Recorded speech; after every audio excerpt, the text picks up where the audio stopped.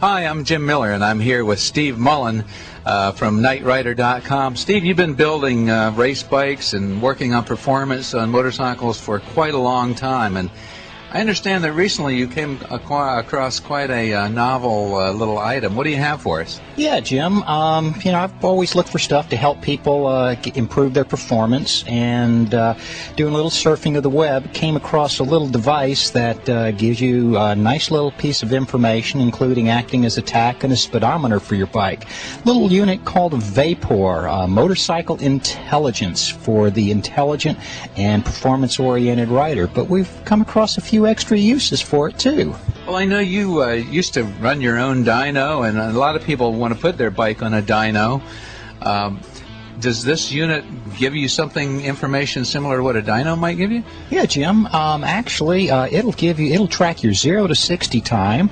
It'll actually give you a quarter-mile times, and it will also give you a dyno so that you can actually run your own dyno graphs out on the road. So while it's not a replacement for a very important dyno tuning, it'll give you a good idea of what changes that you make to your bike, how it's affecting the power. So it'll save you a lot of time and effort before you go to your regular shop. And if you're a racer, this is valuable information because you can see it right at the track. So you're telling me that some unit that I could mount on my motorcycle will allow me to see the effects of tuning my exhaust or changing the aerodynamics or changing the carburation, spark plugs, other things that might affect performance? Oh, most definitely. The electronics is getting very, very sophisticated in the motorcycle world, and this little unit right here, it actually contains a G meter, so that it measures the G-forces there,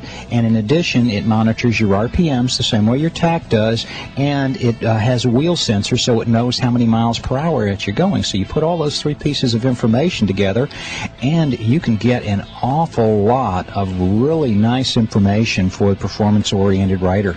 Well, let's take a look at it. Okay. You know, this is something that probably a lot of riders have been looking for to mount on their motorcycles, especially some of the sports riders. And that's it? That's all there is to it? That's all there is to it, Jim. Look down here and you can see that on this particular display, it said right now we're showing the mileage at the top. We're showing your time of day. You have a gear indicator here. You have your miles an hour. You have your tach down here with a graphical representation, and over on the side we also have a G meter. Now that's good for the sports bike rider, but what's in it for the Harley rider? Let me show you what we can do right now.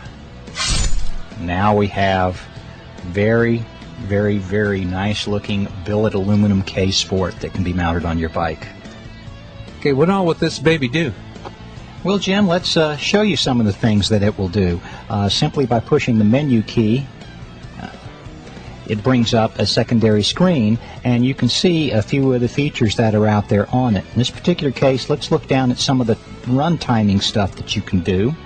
And you can see that we have a roll-on timing, so you can set mile an hour that you want to roll on, start and end, and it will do the timing for it. We can go down here to the dyno mode. And in the dyno mode, basically you give it the start and ending RPMs that you want to do your dyno run from.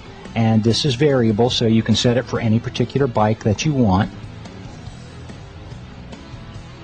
And then it goes into the mode right there, and you can go out and you ride it on the street and pick the gear that you want, and then you'll do your full throttle acceleration, and when it reaches the designated RPMs, it will go ahead and it starts recording the information, and you can go back and review that on a screen later on. Something that is some interest is the drag calculations.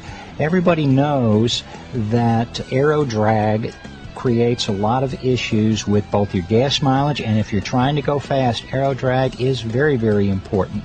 So this will actually do a coast down test and tell you what your aero drag is and what your rolling resistance is. This is some pretty serious information for the real gearheads that are out there. So you're telling me that I could actually see what the drag coefficient, if you will, is of different clothes that I'm wearing, or whether I put a fairing on it or not a fairing, or if I'm tucked in, etc.? Oh, most definitely, and I know there's a few guys out in this area that are real serious drag racers, and there's some land speed racers out there, and this is very, very, very important information.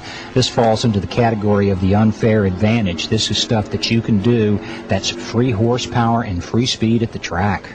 Now, I understand that actually changing the drag characteristics are more effective than adding horsepower. Is that true? Oh, yes, and it's a lot cheaper to do that. So this is a very good way, just removing mirrors, how you're tucking, where you place your feet, the clothes you wear. Very subtle changes will make big differences in aero drag, and aero drag is the biggest limiter of your top speed and has a huge impact on gas mileage. So you guys that out there that have Road Kings and dressers, little changes can have big impact when you're out on the road as far as your mileage. Well, let's take a look at how this thing fits on the bike and what different connections are required for it, and then we'll take a look at some of the other features.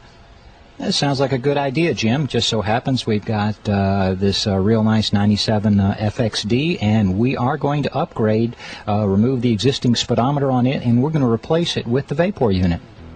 The first step in our install was to remove the existing speedometer.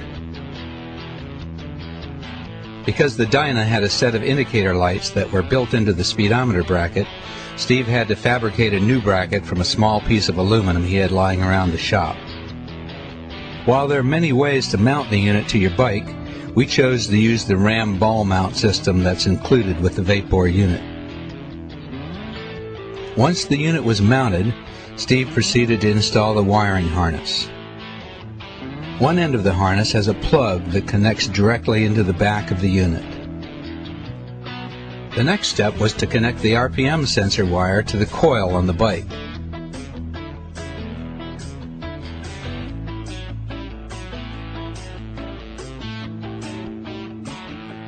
Steve attached the rear wheel sensor to a small bracket he had made from aluminum stock. The included 1/4-inch magnet was then glued into a hole he had drilled into the rear sprocket for a nice clean look. Next, he attached the remaining power leads to a switched connection under the seat so the unit would only receive power when the ignition switch was on. The only thing left to do was reinstall the seat, and we would be ready to test.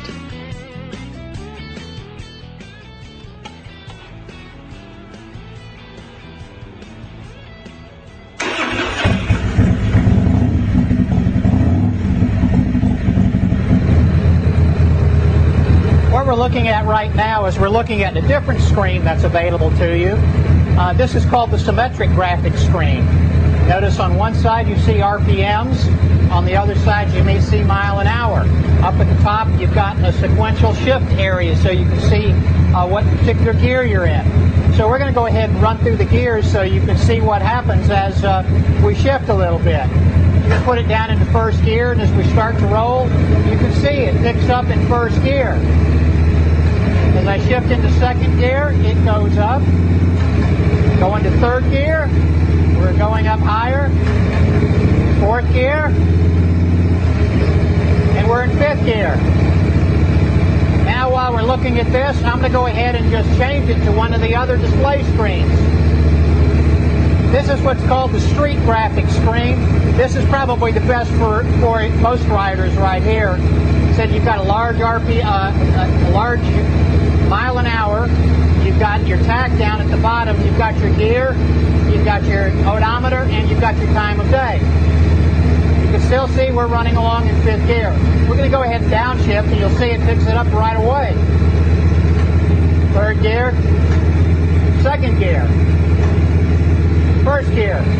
So you can see it's pretty good indication of what's going on. This is one of the race graphics modes where you're just looking at your gear and your RPMs, and you have a sequential graph up there. This is one of the analog modes right here, and it gives you your RPMs and it gives you your speed. Inside, that happens to be your odometer. Well, Steve, that was pretty simple and a lot of fun too. I think even I could do something like that. Yeah, the instructions that actually come with the Veypor unit are pretty self-explanatory. I think just about anybody can, and you can see we used a minimal amount of tools, so there's really not that much to it. So what's next? I think I'm going to go out and see what this bad puppy will do now that I can measure the performance on it. Hey, sounds like fun. Why don't you join us?